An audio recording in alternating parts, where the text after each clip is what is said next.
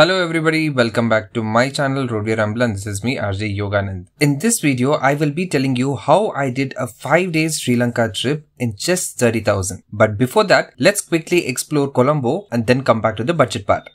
In the previous video, we did places like Galle, Koggala and Mirissa. And now we are on the way to Matra, and from there we will take a deluxe bus to reach Colombo. It takes approximately 4 hours from Matra to Colombo.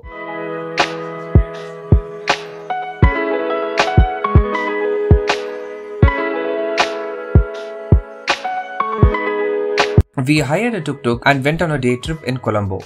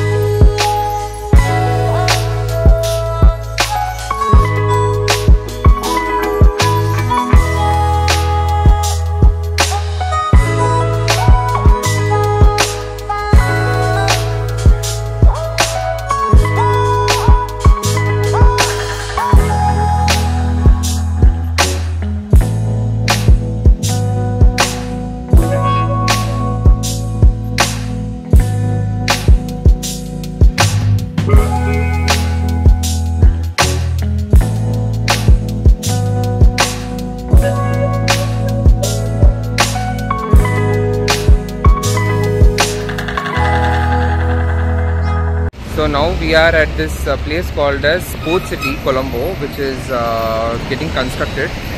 Yeah, I think 50 to 60% is already done, but here, you know, these people can be a bit considerate because they don't allow people to walk inside this city, and they don't allow people to take a tuk-tuk or auto, or you cannot go by bike as well. You'll have to only go by car, and that is ridiculous, right? I think, you know, you should skip this Port City, Colombo, which is, I don't think so it is worth visiting.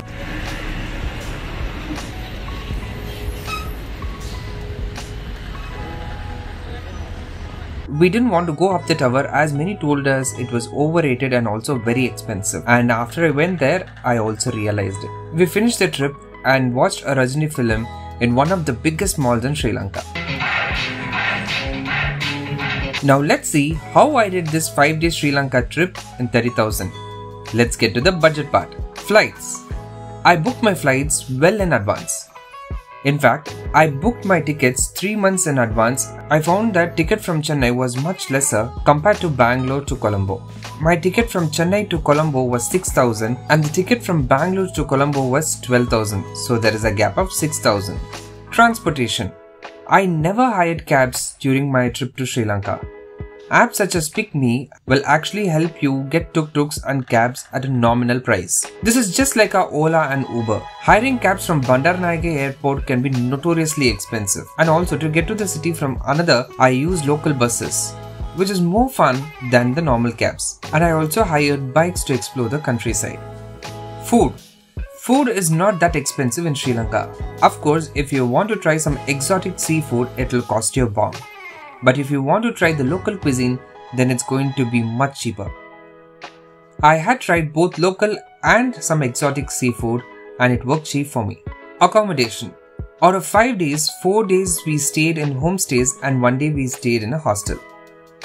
And all the 2 places that we stayed were comfortable, beautiful and also worked cheap. I made sure that the beach was very close to the place I stayed. Activities and sightseeing.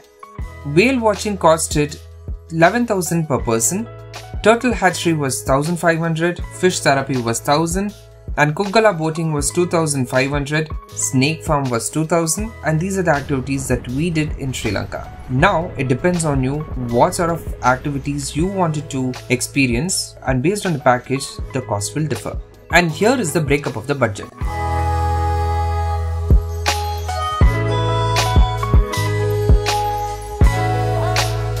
But let me tell you, Sri Lanka is one of the most underrated country, and trust me, explore it and you will not regret. So finally the trip is done. Boarding for Bangalore is going to start now in a few minutes. I hope you all enjoyed this vlog and it was also informative. If it was informative, then please do like it and share it with your friends and family who are planning for a Sri Lanka trip. I'll meet you all in the next video. Until then, this is RJ Yoganand signing off. Tada, bye bye and take care.